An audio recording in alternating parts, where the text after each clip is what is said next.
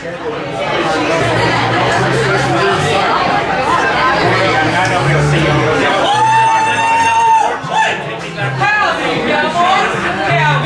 cowfolks of all ages, and welcome to the RLE Community Theater and RLE Country Fair presents Home Dinner Theater on the Range. Now, this little play has a bit of audience interaction, so don't be scared, nothing too big.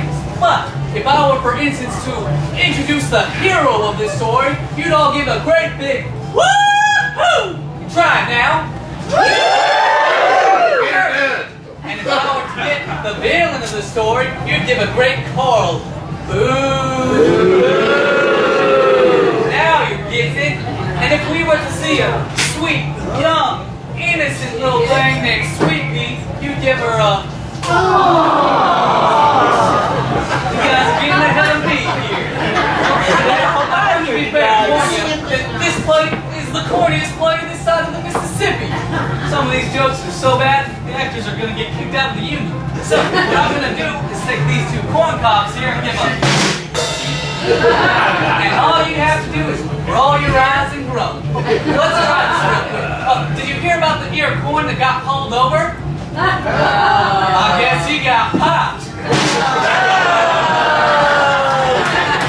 You guys get it? Now, I think we know what we're doing. We think you know what you're doing. What say we start this play? Yeah!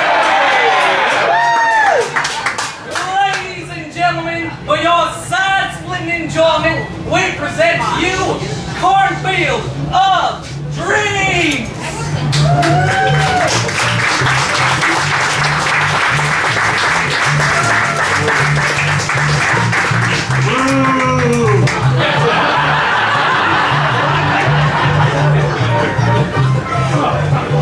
I think you were doing the villain.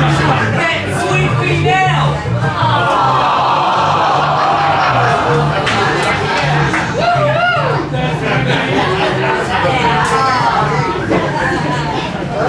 Well, thank you, little Sweetie. I don't know what I'd do without you.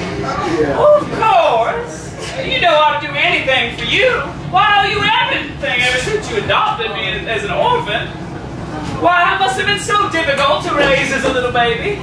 I do admit, when a new baby comes into the family, many changes are necessary. See what I mean? They're bad, huh? But I'd do anything for you then and now. But you were so patient. Why, I know I must have wakened you up many times in the wee hours of the morning. I know people who often have to change diapers have to act rashly. I just feel terrible to have to burden you with my problems paying the mortgage on the Corn Cafe. But we are so lucky that that nice banker, Mr. Snodgrass, loves my cornmeal mush. But we know you make the best corn mush in Cornville. Actually, she makes the only corn mush in Cornville.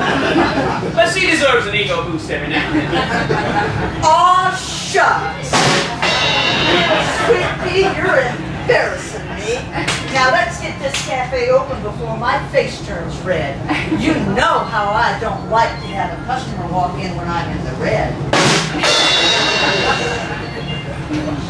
Villains! Good morning. Egad! Look at her. Until this moment, I have never seen anything as beautiful as honey. Hello, can we help you? Perhaps get you a menu? I appreciate your hospitality. However, my assistant and I are not here for fast food. Let me introduce myself. I am Ira Fuse, and this is my secretary, Rhoda Horse. I'm Ma Cornwell. And who with this lovely young lady? I'm little Sweetie. Pleasure all mine.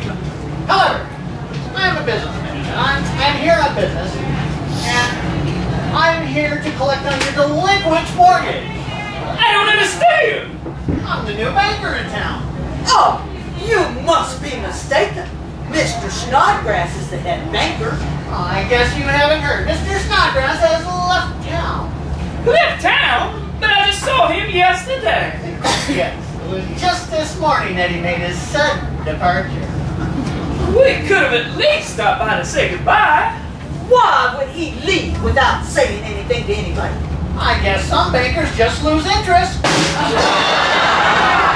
shall never lose interest in a lovely little sweetie. Rhoda, for everyone's sake, please read the document signed by Mr. Snodgrass this morning.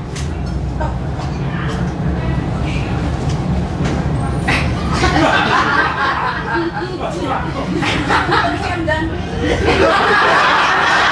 All right. Read it. I just did!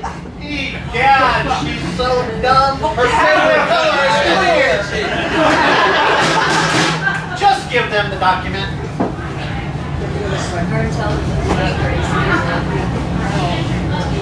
We gave you the power to be banker? I don't believe it! But it's his handwriting, all right. He just so hard to read. It looks like he was trembling. Well, when we made the agreement, I said, let's shake on that. What's done is done. As Cornfield's banker, I have looked into your loan, and you owe me a significant amount of money. We are aware of that, Mr. Fuse. By goodness, we are aware. But Mr. Snodgrass told us he'd give us a few days to get on our feet. Why, it's been so difficult, in case you haven't heard, our little town is having problems. That does not concern me. I am a businessman, and I demand your past due mortgage payment by August 4th, or I shall use my power to evict you. Everyone knows that bankers have their own interest at heart. They're talking alone when you... Get it? Banker? Yeah. Interest? Alone? Yes, but I also have an interest in lovely little sweetie. Oh! What are we gonna do? Mom, please don't cry about the loan. It's just everything! The loan, the corn. Yes, but you're going to give yourself another migraine headache. Oh, come on! You're not going to let her get away with that one, are you? I mean, she is beautiful and all, but corn isn't even a grain. Too late. I've already got one. We'll have to deal with this later, Mr. Fuse. Mom needs my help first. Come on, Mom. Go take care of this.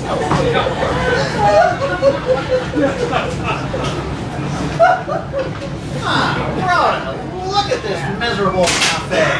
This disgusting, deplorable, pathetic town of Cornfield is turning into an absolute dust bowl.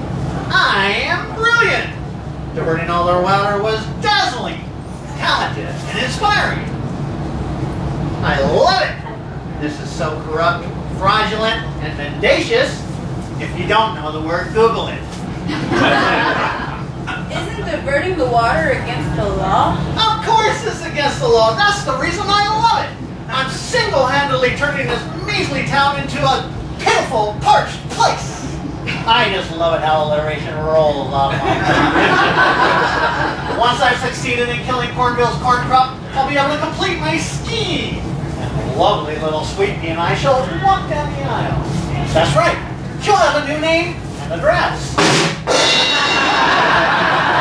Yes, Rhoda. Diverting your water was just the first step in my malicious, money-making mission. I just hope Rhoda isn't like a tattletailing pig. A squealer. Kids, are you in here? Have you seen 3 orphans? No. And you are? Louise Tennant. I run the orphanage in town, but you can call me Lou. Everyone does. Pleasure to meet you, Lieutenant. Why do you think they was being here? They were supposed to ask for a crumb or 2 for the orphanage, and I had expected they would have returned by now. Oh, we haven't seen any children. They're probably playing hide and seek in the cornfields. They're always doing that. Those urchins don't play down by the river, do they?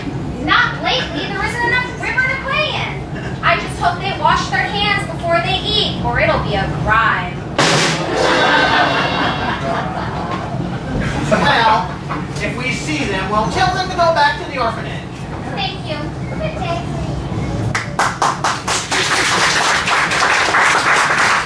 I know! They might discover your plan! I'm not worried. But what if someone finds out you're diverting the water? I'll go from one extreme to another. Hey, that was a good one. There's so little water around here, even the poor crows may die. Who cares? The imbeciles of this town will never know their cause of death. Don't push your luck. Where do we go from here?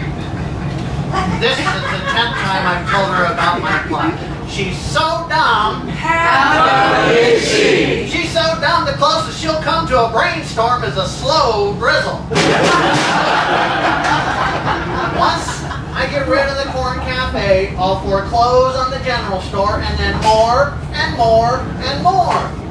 Once I get rid of all the moral-minded jokers in this town, I'll own enough land to construct my colossal corn casino and emporium.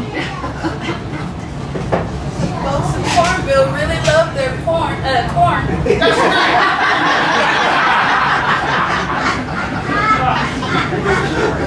That's right. They're corn nuts.